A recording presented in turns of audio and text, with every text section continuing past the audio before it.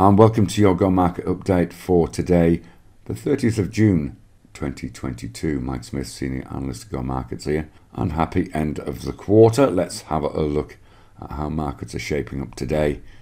It was a neutral session on Wall Street after mixed data.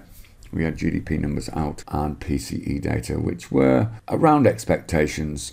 Monthly GDP slightly worse than expected. Our year-on-year GDP slightly beat. Obviously, caution persisting relating to the medium-term economic conditions, inflation, and of course energy costs. We saw the Dow finish slightly positive and the S&P 500 and Nasdaq slightly to the downside, but very close to that neutral level.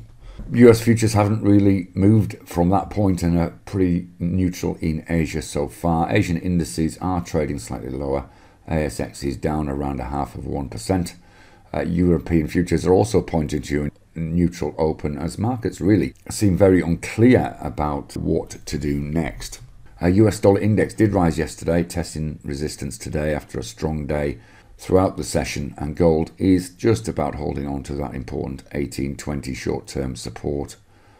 Oil did test 120 during the course of yesterday, got pretty close to that, but fell towards the back of the US session towards that 115, and the VIX is still below 30 this morning.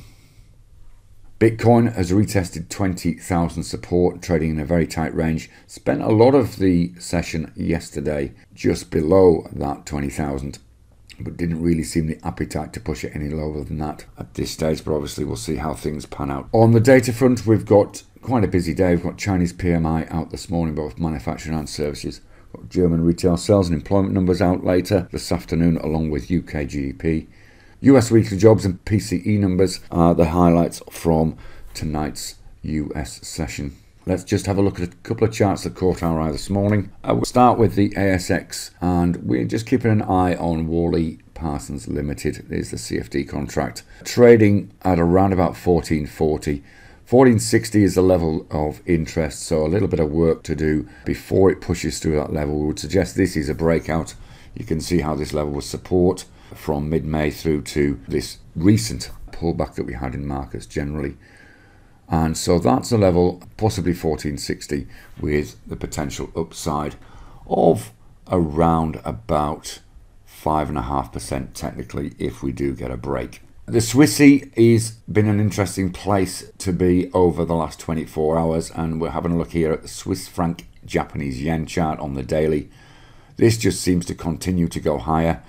Once again, we're trading towards the highs of the Asian session. There's the Asian market open on this hourly chart. You can just see we're testing that sort of 143.15 level. If we do get a break of this, then we could see ourselves up around about 50 pips up to test yesterday's high around about 143.72. So we're keeping an eye on that. But across the board, the Swissy pairs are looking interesting.